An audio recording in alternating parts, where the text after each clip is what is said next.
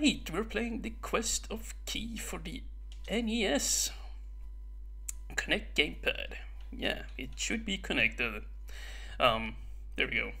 Yeah, this game is a very old game created by Namco there, as you could plainly see. And yeah, I wanted to do a little playthrough, or well, maybe a let's play more like, yeah. There is gonna be nothing professional about this, I can tell you that right now. The game is very fun.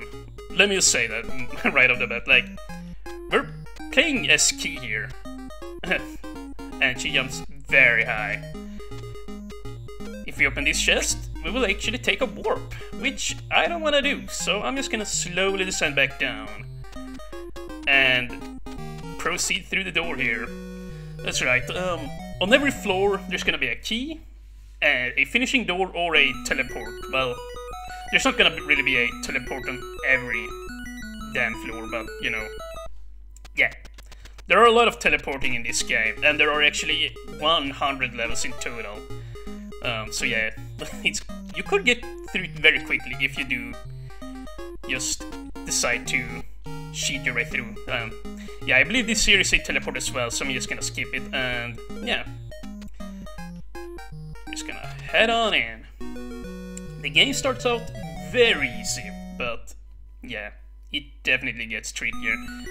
And yeah, I apologize, but I have no idea what they're saying here. Like, basically the plot of this game is the goddess sent down this key here, you know, K-I, not K-E-Y, to bring back the, well, the rod from the villain here. A villain has basically stolen a rod, and we need to get it back. So yeah, that's what this quest is all about. That chest, once again, contains a teleport, so I'm not gonna get it. And we're running out of time. Yeah, get out of here. Yeah, get on out of here. Yeah, so the game, you have to move pretty quickly at all time. I wanted to talk about a few things here, like game mechanics, but yeah, there really isn't much time to, well, actually now we have a whole bunch of time here. Yeah, so, as you can see, when we jump, we slowly ascend, and slowly descend back, and we can only jump, or you know, yeah, we can only propel ourselves upward once we touch the ground. Now, be careful though, if you jump and bonk your head, you can't move for a brief time, so you gotta be very careful. And see, that's why they put this key here. They want you to bonk your head and get killed by a crow. And you can also dash by holding down the B button. And if you run into a wall, you'll get stunned. Yeah, so you gotta be careful when moving around in this game. The timer we just got there, well, yeah, it gives us 60 seconds, I believe. Don't quote me on that, but that's what I believe anyway. And yeah, we can just dash on through here. Awesome, so let's see here, we're on floor 5. I'm not sure how many floors I'll do per episode here. All I know is that I will try and not teleport on through the game, because that will kind of ruin the experience a little bit. I'd rather just do it the way it's intended to be done. Hopefully this is not a teleport. Don't kill me, slime. Ooh, that sad face there. Let's see. That sad face is a sleep spell. Yeah, it works particularly well, I should say, against slimes. Yeah, I have notes here besides me, just so that I would know what all the things exactly do. I knew it worked on slimes before, but I had no idea it was effective on other enemies as well. Like, I'm no master at this game. I'm just a very casual player. Okay. Oh yeah, I remember this one here. Yeah, that chest is once again a teleporter, so yeah, we could try and get it, but just for the excitement, but we could try and get there without picking it up. Let's see. Oh, and now the bat is gonna move. So yeah, you see, if you do intend to go for some of these items. It's gonna be harder, and I'm running out of time again. We gotta get out. Damn it, I died. So, yeah, that's what the death animation looks like. Now, interesting to note here is, when you bonk into an enemy, they will disappear. See, the bed is not up there anymore, so this particular floor is a little bit easier now, which is a very nice way of handling challenge. Like, if you're stuck on a floor, you can just, you know, take out an enemy by running out into it, and it will just disappear. Very forgiving by the creators, or, well, by Namco. And another very forgiving thing is, you actually have unlimited continues. The only thing that's gonna reset is your points if you die, but, you know, who cares? And that chest over there, I'm like 99% sure it's gonna be a teleporter, so yeah, we're just gonna skip that one as well. And I almost ran into the bat there.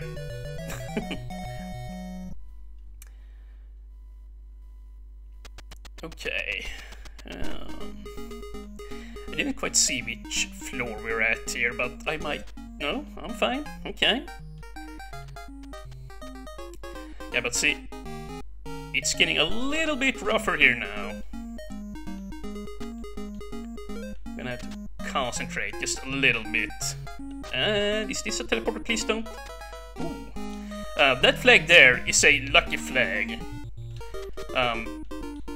You get 100 points for each second you have left on your timer when you enter the door, if you pick that item up. So yeah, once again, just a point item. Like, it's kind of pointless. Okay, terrible pun. Oh, very terrible pun. And am I dead? What the? That was the saddest death ever.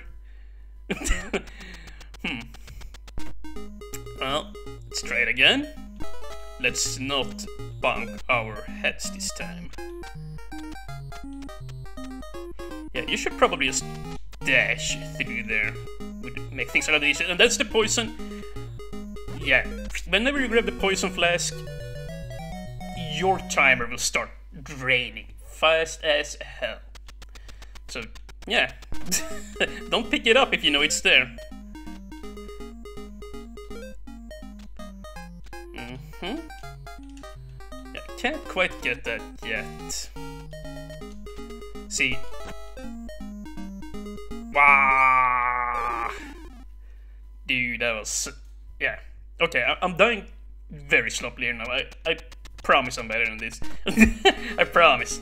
See, now the game is gonna take pity on me and remove the slime. I kind of wish there was an option to turn that off. I kind of wish we could have an expert setting for that, because, yeah, certain times when you do end up touching a monster, you know, you wanna retry with the monster being there still, you know, you don't wanna take the easy way out. Of course, I say that now. In later levels, you're actually gonna be happy that you can abuse that. It's gonna get a lot rougher in the later stages. And yeah, I remember this. This here is one of the earlier levels where I, yeah, struggled a lot with. It doesn't look so bad, but yeah. I believe that chest down there is a teleporter, and it's pretty tricky actually to get by that dragon there. We could try it though. It's all in the timing here. Yeah, just like that. And like that. Okay, I know you would get it, so... But yeah, we're not gonna pick it up. We're just gonna get out of here. Please land and go. Nice. So yeah, I might do that sometimes, you know, just show how, you know, how to do those slightly harder challenges, you know, for the fun of it. And I guess, you know, since I'm playing on an emulator, I could even make save states in case I accidentally pick something up. Yeah, this here I remember very vividly. You can actually just dash up behind him, but you can also do this. Well, you saw what I was going for. That's actually the only way to duck under enemies, and later on in the game, you have to use that. You actually have to bonk your head. to avoid taking damage. That's how crazy it's gonna get. So yeah, we lost all our extra lives, so we're back at the screen here, but we can just continue. No fault, or well, no punishment whatsoever. Other than that we lost our points, yeah. But yeah, let's just stop. Whoa! Oh my god, I got a little bit overzealous there. Just a tad bit. The key. Oh, am I? Wow. Dude, that was some troll shit there by the game. Another crow decided to appear. Okay, let's see. Actually, I don't like this. Let's just... Oh wait, did I? Yeah, I touched the blue thing there apparently. Yeah, it's not here anymore. Okay. Another noteworthy thing is, whenever you run out of extra lives, all enemies will once again respawn in the level, so yeah. Ooh, that was a nice dodge. So you gotta keep that in mind at the very least. Like, you can't just erase unlimited enemies and just completely cheat the game out. I believe you have 3 extra lives after each time you continue. Obviously you can get more extra lives just by playing the game, to, you know, racking up lives by picking them up. You don't get too many of them though, so it's, yeah, like, it's very hard to make through the entire game on one continue. I'm certainly not gonna be going for that. And yeah, this is an extra hit. And... Whoa, okay. Oh, dang it, I'm dead. Yeah. Like, see, the game looks easy, but I promise you it's not. Yeah, I hope I get some people to try this game out. It's actually a lot of fun. Like, I would almost say that it's a hidden gem on the NES game. Like, yeah, it's very forgiving and very simple. Like,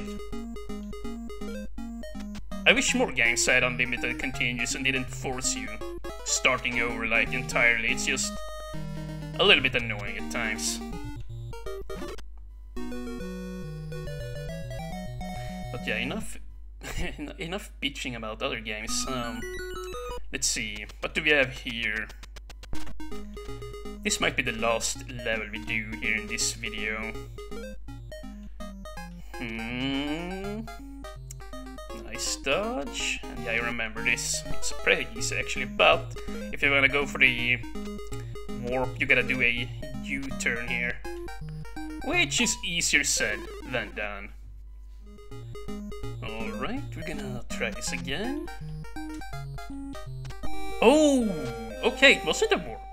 Well, yeah, I'm very glad it wasn't a warp, because I would have taken off there. We just picked up the flying power-up, which lets you fly indefinitely. You don't really make much use of it here, it appears.